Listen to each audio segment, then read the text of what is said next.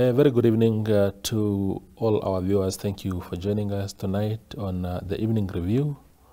My name is Tewan Jabela, but I'm not hosting tonight's show. I am simply introducing a recording between my colleague Kenya Kamboe and former Swapo Secretary General Pendukeni Iivula-Ithana, which was conducted at Omtsegonjaba village in Oshikoto region this week, in light of the death of President Hage Geingob. Here's the show.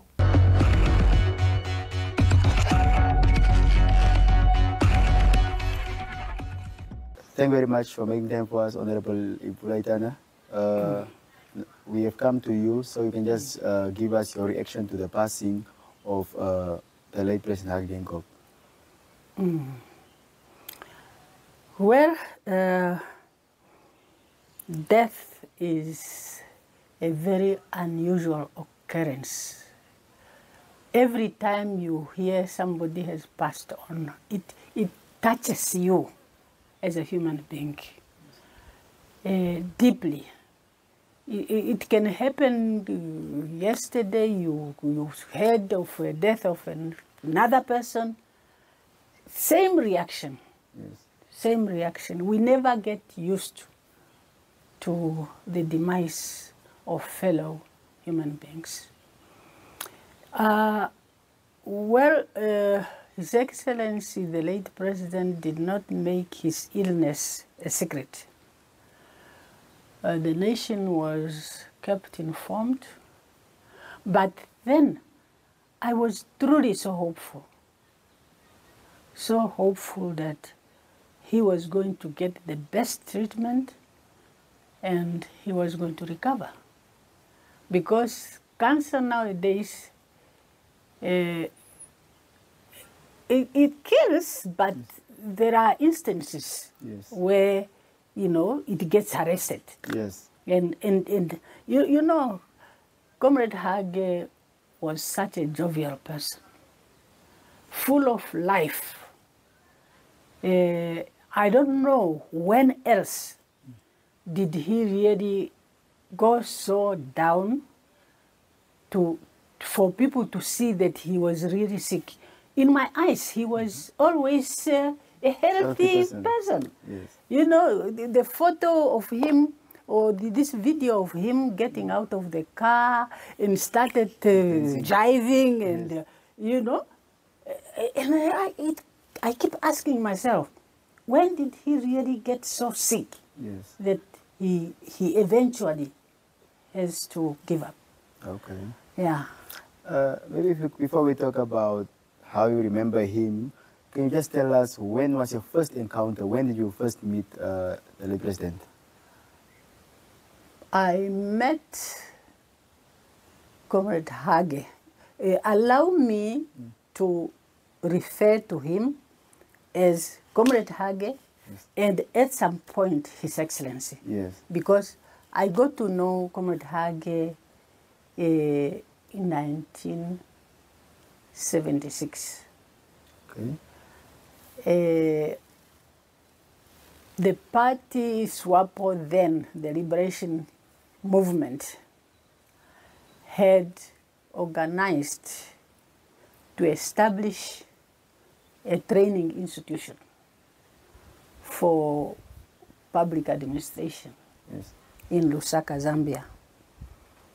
And they organized it to the United Nations and arranged everything, the tutors, the lecturers, the director. And then we were just called upon as youngsters, you know. I know I was even overqualified. Okay. Yeah, having left Oshigambo High School in Form 4. I was university material. So I did not even write an entrance test like all others. So I was chosen as one of the intakes of the UN Institute for Namibia in Lusaka. I was recruited from Tanzania. Okay. Yeah, so I flew in and found all this stuff at the UN Institute for Namibia. Among them was now our director, Comrade Hage Geingob. A young man, handsome, tall, jovial. Let me ask you, how was the hairstyle looking like? The hairstyle, if you remember. No, he never used to have a funny hairstyle. It was just normal afro. Okay. Yeah, not very bushy, but nicely trimmed. Okay. And the beard's black, nicely trimmed. You know, Hage was such a neat person. And I'm telling you the truth, if there was anything that intrigued the students was his perfume. Okay. Whenever he passed through a corridor, you would know. Yes. Comrade Hage, Comrade Director had passed here. Okay. He will leave that, you know, that scent there. So I arrived days before the inauguration of the institute, and the institute was inaugurated. I became a student, and our director was there. Then he used to engage us so much, particularly on the Swapo Constitution. Okay. Yeah. He is the first person who introduced to me and those of my cohorts the Swapo Constitution. We were learning it through him. Okay. Yeah, to such an extent that we had a play. In 1978, there was a youth conference in Havana, Cuba. Yes. Then he took us through the Constitution to a Toniel kind of, but based on the Swapo Constitution. Okay. So we went to play that in Cuba at the youth festival, the Festival of Youth. And every student at the institute liked the director. And he was not reserved. Yes. His house was a house of everybody, particularly on Fridays. Yes. Yeah, we used to enjoy what they called a go down. Go down, okay. Yeah, go down. Friday, you know, some drinks and dance and yeah. So he was such a loving person, and we got so attached to him to such an extent that as years went by, I got married, and my first husband was a lecturer at the UN Institute. Okay. And yeah, so in that relationship, I became part of, you know, them, kind of. Yes. Yeah. To such an extent that really the relationship, our relationship, became very, very close. Very, very close. To such an extent that even when I came home, the time we came home, a leader that I knew better was Hage Geingob. Okay. And some of you are young, that you cannot recall. You know, I stood by Hage through thick and thin, in the 90s. And he also was very, very, you know, committed to kind of to that relationship, because my second husband also taught with him. Okay. Yeah, he was a registrar of the UN Institute for Namibia, Mr. Ithana. And his relationship with Joe had come a long way because both of them studied in America. Okay. So,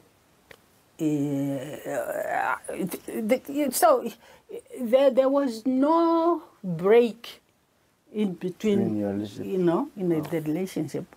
And politically, we became very, very close. So, what I relish about our relationship was that Hage was such a genuine, honest person. At that time. Okay. And I trusted him, and I could stand by him to such an extent that at the first Congress, or no, the second Congress, when he wanted to, is it second or first? He stood for the position, he wanted to stand for the position of Vice President. I was one of his supporters, strong supporters. I'm the one who motivated for him to stand for the position. And you know, when I hear later that people were even saying, I call Comrade Hage Kwankara, it pained me a lot because that was a lie. I knew Hage for years, and I knew which tribe he was from. So how all of a sudden now I must, you know, be tribal. Yeah? I could have become tribal all the way. Yeah. So he was a comrade, and that's what I knew up to a certain time. Okay. Now, from your lecturer back in 1976, so he ascended into the party. Both of you were now later in the party structures. You were also in cabinet. So tell me, when was the first time you were able to lead? I started leading. Leading with him, like together. You are working together as leaders. Yeah. Yes. I came from the military background. Yes.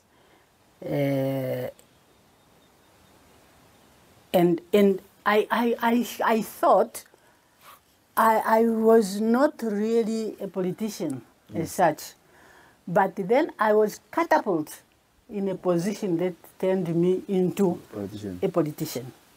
At the Congress of Swapo Women's Council in 1980, December, January 1979, 1980. I got elected as secretary for Swapo Women's Council. And according to the party constitution, the secretaries of the wings automatically become members of the Central Committee. Okay. Yeah. So I became a member through that, and Comrade Hage, I don't know when he became also a member of the Central Committee. So we met. Yeah, that's where we met at leadership level. Yeah, and all along we have been now, you know, colleagues. I was young. Yeah, and I really looked upon them, my seniors, as mentors. And Hage played that role of a mentor to me. I learned a lot from him, just like I've learned a lot also from people like Comrade Nuyoma and others. I so much looked upon them for guidance until I remember talking to myself. until the formation of RDP. Okay. When I realized that there was nobody to guide me anymore.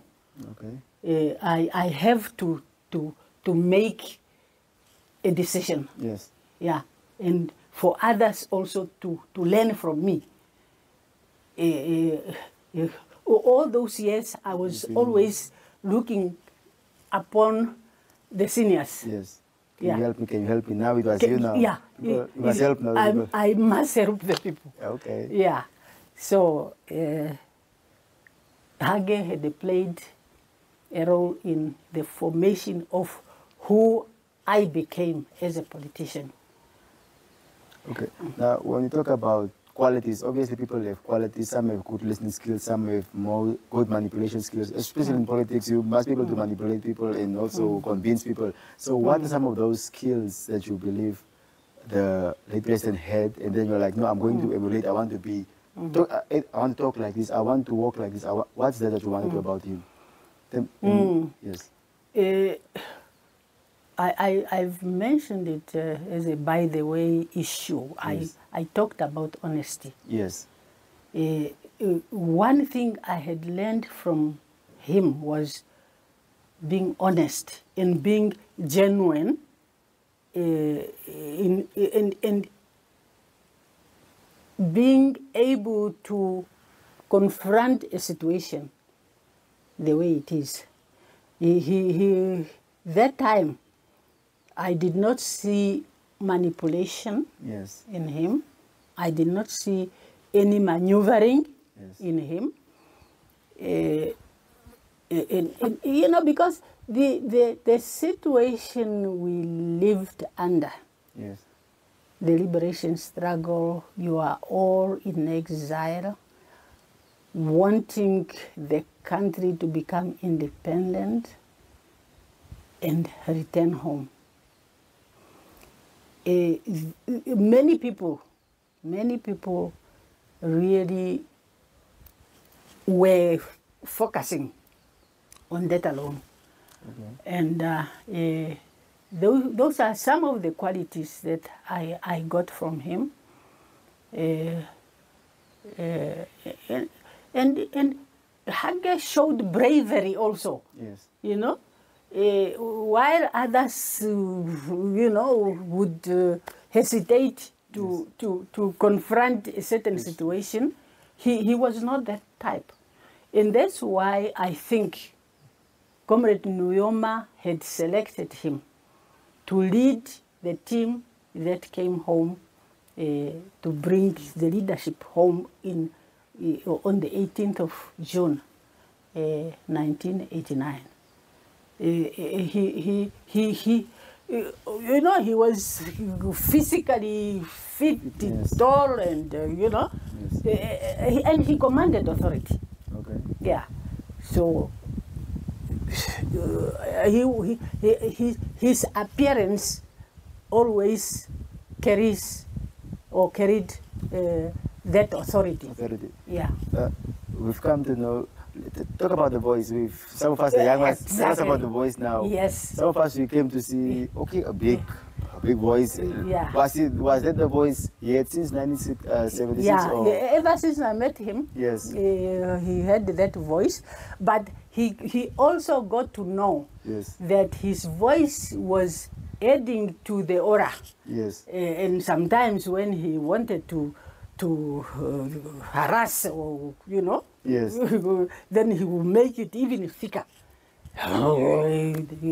Yes. And I realized many of the times he didn't mean to. He was not angry, but he wanted just to show authority. To show authority, or to get you out of your normal situation. To frighten you a little bit. Okay. And I'll ask you to think deep now. In terms of, I want just that one memory, like an encounter, not an encounter, but a memory that will stick with you, even if you have to close your eyes now and like, this is the day that I won't forget. This is what the late president said to me or did for me and all that. What is that one memory that you will always cherish for the rest of your life? There could be many, but Yeah, you know, we had so many incidences. yes, I have many memories of Hage, me and him. He had rescued me, okay, politically speaking, on some of the things that I might not even tell Disclose, here. yes, yes. Yeah, but he was one of those who could stand for the truth Yes, and say, this one, I think you explain to me, why do you believe yes, that this is black? You must tell me, what is it? He was that type. And let's talk about being frank now. Was he a frank person? Like, if something is wrong, it's wrong. If it's right, it's right. Oh, yes. Oh, yes. Okay. And it was not just from his side. Yes. I remember one incident that I'm not going to tell. Okay. Yeah, others may recall what Yes, it is. yes. Who know what Okay. happened. There was something he did Yes. that I did not quite agree with. Okay. And I was not in Zambia, where we were based. I was on secondment to Ethiopia. And when I got the news of what had happened, I wrote him a letter. A very, very strong worded letter. Yes. He didn't like it. And I stood by Right. it. Others also felt maybe I was too young to have, said what I said. But I realized also that out of that letter, Yes. he now got to respect me more. Yeah. Okay. That I could stand up for the injustice and say this cannot be done this way. Earlier you mentioned that the late president was a very brave man. 1989, first elections, from there, new formations, political parties were formed and all that. And in the structures that were there, did they ever show some kind of, any fear that no, this political party might, or any outside influence? Was he always, was I know you said he's brave, but was it at a time where you felt like, no, he was afraid of something? You know, when we returned home, after some years, we melted into society. Yes.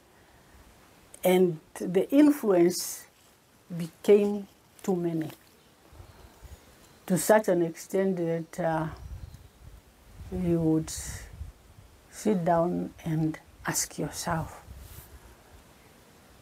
is it who this person is supposed to be? And we drifted apart. Okay. Yeah. Oh. And maybe it's supposed to be. It's supposed to be because there we were singing one song. Yes. Singing from the same hymn, same song. Here we sing so many songs from different hymn books. And therefore, and the distance also can create misunderstandings and misreading of situations and all these kind of things. So, yeah. So condolences to everybody. Let's mourn his departure as we mourn the departure of others. And I wish that his soul rest in peace. Maybe right, Anna? Thank you very much for making time for us. We appreciate your time. Thank you. you. Bye.